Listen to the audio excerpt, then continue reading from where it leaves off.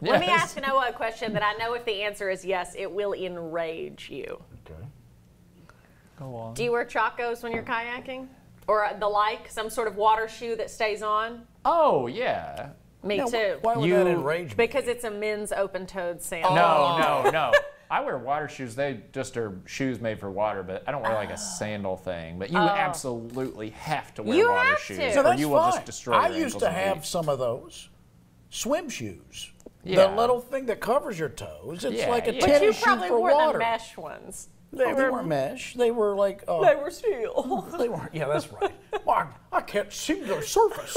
Who are you talking to underwater? Myself.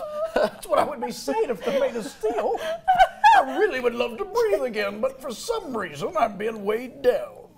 Why did I double knot them? I can't get them off.